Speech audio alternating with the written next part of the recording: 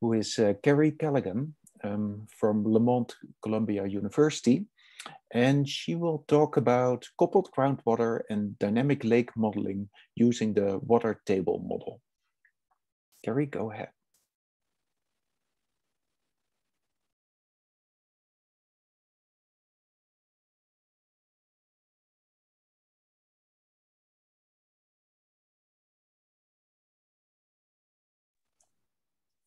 Okay, there we go. Thank you, everyone. Today, I'm going to share with you the water table model. I developed this model during my PhD, and I'm currently working on a postdoc where I'm applying the model to simulate past and present water table. So I'll start off with a few quick acknowledgements. First of all, Andy Wickett was my PhD advisor, and he, of course, played a really big role in this work and was instrumental into getting all of this done. Then Richard Barnes has been a close collaborator throughout this project, and he really kind of revolutionized the way in which I was thinking about the project and thinking about coding in general. And a lot of the work that I'll be showing you today is stuff that he's had a very close hand in as well. Ying Van Reenfelder is someone that we've worked with, and Ying has done a lot of work on global water table, and she's just been a font of knowledge and information throughout the entire process. Crystal Ng is also a hydrogeologist, and she's also really been helpful, especially as we've figured out how to get evaporation working in our model. And then Jackie Osterman is my current postdoc supervisor. Many of you probably saw her talk earlier in the week. She specializes in sea level, and the work that she's doing is going to become more intertwined with what I'm working on at the moment. Kerry, your video's off, just FYI. Yeah, for some reason I can't figure out how to get it turned on. My Zoom has kind of minimized itself, and this has never happened to me before. So I don't know what to do about that. Okay, sorry, I can't. Normally I can say request to start video, but it's not showing. There we go. Let me just do that, and then I'll reshare my screen. There you go. Okay, yeah. Sorry about that. Yeah, that was kind of a weird thing that happened. Yeah. Okay, let me reshare that screen. There you go. Okay. Okay, so here's a quick teaser of the type of results that we get out of the water table model. As it says in the name, we're trying to simulate the depth to water table, and our focus is on large spatial scales, such as this entire continent. So we'll come back and examine this result a little more closely in a few minutes. However, what I want you to take away from it at this point is simply that we have both groundwater and surface water. So the blue that you see kind of in the shape of lakes and so on is surface water that is simulated by this model. So before we get back to that, I'm going to tell you a little bit about why we would care about past water tables and the water table in general. So first of all, when we look at a global water distribution, of course, most of the world's water is in the ocean. But when you look at the portion that's not in the ocean, and particularly at freshwater, we see that about 2/3 of fresh water is stored in glaciers and ice caps, and then about 1/3 is stored in groundwater. So that's a really large proportion of the world's accessible fresh water. And when we look back into the past, back to a time period like the last glacial maximum 21,000 years ago, there's a significant body of work examining changes in sea level and changing ice sheets over this time period. And there's some phenomenal work being done, but there's much less of a focus on changing groundwater storage. And as you can see from this figure, the amount of water stored in the ground is also significant, and it's really important. So to put some numbers onto that, groundwater stored in the upper 2 kilometers of continental crust is about 62 meters of sea level equivalent. And when it comes to lakes, there are over 100 million lakes globally. And these lakes, of course, represent locations where the water table is above the Earth's surface. So basically, when I'm using the water table model, I'm trying to think about this full water balance. So we have water that's stored in ice, water that's stored in the ocean, water that's stored in the ground and in lakes. And so you can kind of see all of these components here in this figure. So some of the problems that we're trying to think about with the water table model is, first of all, when we think about the last glacial maximum, can we close this water budget at that time? So modeled estimates have last glacial maximum sea level being depressed by more than can be explained through ice volume from ice models. So could it be possible that some of that water was stored in the ground or in lakes? Another question is just how has that terrestrial water storage changed throughout the entire deglacial period, both in terms of total volume and spatial distribution of this water. The water table also indicates locations of wetlands, such as the one that we have over here on the right-hand side of the figure. And changing wetland locations is really important for carbon cycling, and that's something that our collaborator Ying van Reenfelder at Rutgers University is looking into. Way on the right, we also see how some groundwater is entering the ocean. So something that we can ask ourselves is, could groundwater that's entering the ocean play a role in meltwater pulses during the deglaciation? You can see a couple of really large lakes on this figure. And so one thing that we're also looking into is the effect of these lakes on glacial isostatic adjustment. The actual volume of the lake itself would have also had an impact on that. And then finally, we can compare long-term water table records at local sites to the results from our model and see how well it does. And in this way, we can validate not only our model, but perhaps we can provide some validation for existing climate models which provide the inputs into the water table model. Okay, so here's kind of a schematic of the specific things that we're focusing on with the water table model. So this is sort of a simpler version of the figure that we were just looking at, where we have this green line that indicates the topography, and then the blue line that indicates the water table. And this blue water table is basically what we're getting out. And we have two main components within the water table model. So first of all, we have the groundwater component, and I'm indicating that here with QGW. So Q means discharge of groundwater. And this is a function of the porosity, hydraulic conductivity, slope, and winter temperature, and of course, the amount of water that's available at that location. And then wherever that water table gets above the land surface, we have overland downslope flow, and we simulate these flat lake surfaces. Then we have, of course, precipitation entering the system and evaporation removing water from the terrestrial system. So to give a little bit more details on that groundwater component, in the groundwater component, we move groundwater using the 2D horizontal groundwater equation. And here I have a small little example where these three columns represent three cells within a digital elevation model that are next to each other. And we're focusing on the central cell, which is why it has a star above it. So we calculate the groundwater discharge Q from that cell, and this is forced by climate topography and sea level, and we will move water for a user-selected time step.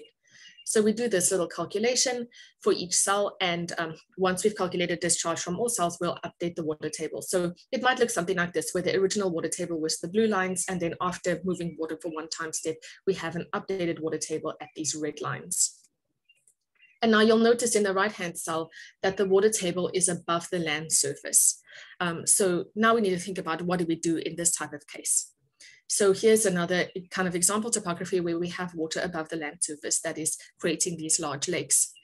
Now, any one of you who has had to perform flow routing or compute a flow accumulation before, which I imagine is several of you in this audience, may be familiar with a depression removal step, where an assumption is made that any depressions in the digital elevation model are data errors, and they are removed through processes such as a flood fill, like I'm showing here, or other processes such as carving. But what if that surface water is actually really important? It may be going to form part of a major lake like Glacial Lake Agassiz that had major impacts on things like global climate and glacial isostatic adjustment. Or it could even just be part of a smaller lake that will still impact local to regional water table and groundwater storage. These lakes are very much present in our world. They are important. And over the deglacial time period that I keep referring to, these lakes really changed dramatically. So we needed to come up with a new algorithm to actually think about these depressions and the lakes that will form within them. So we do so in two steps. First, we use a depression hierarchy to break down the topology of depressions within the landscape into a simple binary tree structure. And second, we use an algorithm called fill spill merge to actually move the water into the depressions. So for the depression hierarchy, feel free to scan that QR code if you want more information on this piece of the work. So first of all, we define a depression as being an area in the landscape that contains a low point called a pit cell. And here on the left in panel A, I'm showing one example of one such pit cell that doesn't have any downslope cells around it. And then the depression also has an outlet cell, which is the point at which that depression would overflow either into another depression or into the ocean if it were to be filled with water. A depression can then also be contained within a larger meta-depression, and we'll see an example of that in a moment.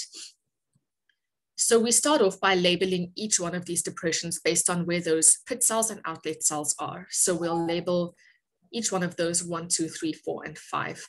And then we start labeling those meta-depressions. So here you can see how the larger depression 6 contains 1 and 2 within it.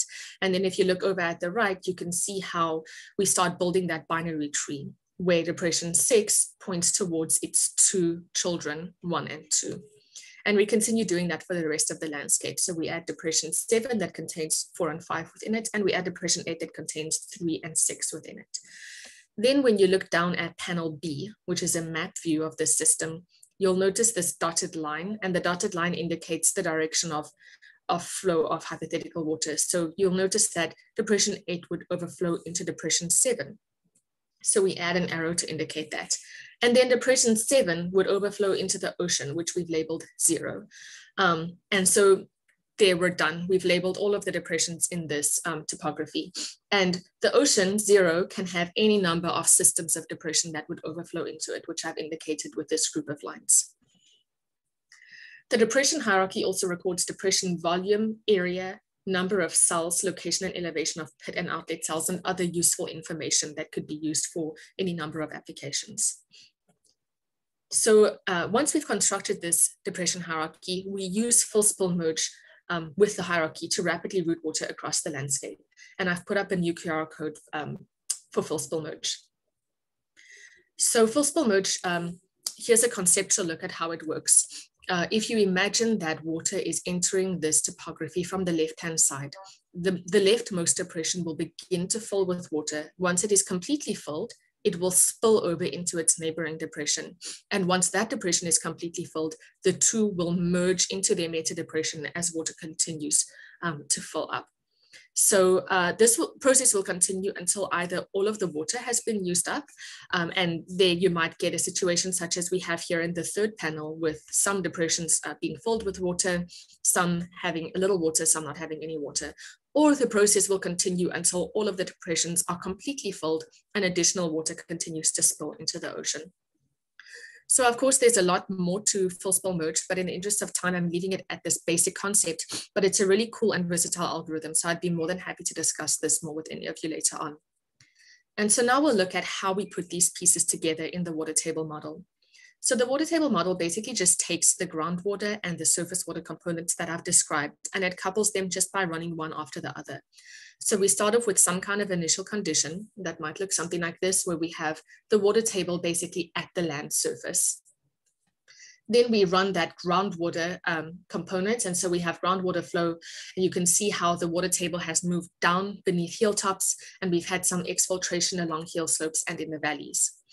We then run full spill merge to move that surface water down into the bottom of the valleys, and we get those flat lake surfaces.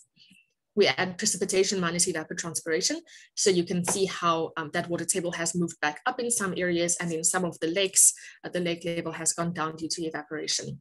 And then we just cycle through this many times, move groundwater, move surface water, add P minus ET, and eventually we get some kind of final water table surface where we've got those lakes and we've got that groundwater. So now I'm going to loop back to this result that I showed you in the beginning, and we'll look a little more closely at this. So this is where I ran the water table model for North America for present day pre-industrial climate and topography condition. And so you can notice how we've got some recognizable lakes. So for example, the Great Lakes with their kind of recognizable shapes, we can see that they're there. In the drier west, we have a deeper water table represented by the red colors. And then in the wetter east and north, we have this shallower water table represented by the yellow and green colors. Now, when we compare this to actual observations, here I've got observed water table in red and simulated water table in blue. And these observations come from a data set that was gathered by Ying van Rensfelder and her co-authors, and they gathered over 500,000 observations of groundwater depth across the continent. So as you can see, the simulated water table depths tend to be shallower, especially in that very shallowest bar. This is a trend that has already been observed in other modeled water tables, and it's likely, at least partly because of a selection bias in observations as a result of well location, because generally speaking, we're not going and putting a lot of wells out in wetlands, and so those very shallow water tables are undersampled. Additionally, these observations also include human impacts such as pumping, which lower the water table, and the model does not because it is a pre-industrial simulation. When we look at those surface water areas, here I'm comparing my simulated lakes with lake bathymetries from a dataset by Corsa Nova that was created in 2012. For many of the smaller lakes, the dataset includes only a mean depth and not a full bathymetry, which makes a comparison difficult and leads to some of the mismatches that you see. However, when you take this limitation into account, I think that this comparison looks very reasonable. So finally, I'm coming back to talking about lake water loading in glacial isostatic adjustment. So I did mention this also since the beginning. And here I'm showing some examples at different times during the deglaciation of how those large proglacial lakes may have looked. And so the way in which I'm combining this with the water table model, you can see here. So I've started by creating a topography with glacial isostatic adjustment based on ICE6G ice model. I'm then running the water table model, and that's the step that I'm currently on with my postdoc. I'm running water table model on these topographies throughout the entire deglaciation. I will then create new topographies with a glacial isostatic adjustment based on a combination of I6G and lake level loading from the water table model. And I will repeat this process a few times. And what we should get out of this is an improved estimate of past topography, as well as our first estimates of changing water table throughout the deglaciation. Okay, so a quick take-home message. The water table model uses full spill merge and the groundwater module to simulate water table level, and it is inclusive of lakes. By coupling the water table model and sea level models, we can obtain the first global simulation of changing water table, lakes, and the impact of terrestrial water on glacial isostatic adjustment since the last glacial maximum. And we will be able to answer the question, what impact does changing water table have on sea level since the last glacial maximum? Okay, and that's all I have. So thank you, and I'll be happy to take any questions. Thank you very much, Kerry. Great talk. So let's see, if there are any questions, please raise your hand or pass them in the chat, and we have time for a question. Maybe when people are typing, I have a question for you, Kerry. So I was wondering, and this maybe has to do with the timescales you're simulating on. I'm just not 100% sure if I captured that well. Does the model, the water table model, include energy equations where, you know, when you're changing seasons, and for example, you're in the winter season, summer slowly starts, you got the sun is higher at the horizon, and you provide more energy to the water surface, and therefore those lakes that you can create with your model, they would be once frozen but then melt. Is that, can you simulate on that time step? And if so, have you incorporated those kind of energy balances or? Right, so generally speaking, the inputs that we've been using for the water table model have been annual averages. So we're not really capturing that seasonality. However, we have kind of thought about the potential impact of sea ice as something that we, or not sea ice, excuse me, lake ice, as something that we may want to include in the future, depending on kind of how well the model performs with simulating lakes. So it's something that we've got in the back of our minds, but it's not really within the model at this stage. Okay, thank you. And I see another question in the chat here from Nicole. Thank you for your talk. I'm sure I missed it, but how do you know what is a lake and what isn't? Is that part of your algorithm? Okay, I'm not sure if you mean by that, like what is a lake and what is actually a spurious depression. That's a great question, and it is something that's challenging because the kind of spatial scales that we're looking at, yes, you will sometimes get something that is not a real life lake. There's not necessarily a good way to differentiate between these. When we look at a modern day topography, we can get rid of some of those things that we know are not lakes by kind of going in and manually adjusting that topography, or by using river networks that we know exist. But that's of course harder to do for the past. So our current plan is to not remove any of those depressions, assume that every depression has the potential to be a lake, and we'll kind of see how these results look and see if there are improvements that we can make later on in post-production.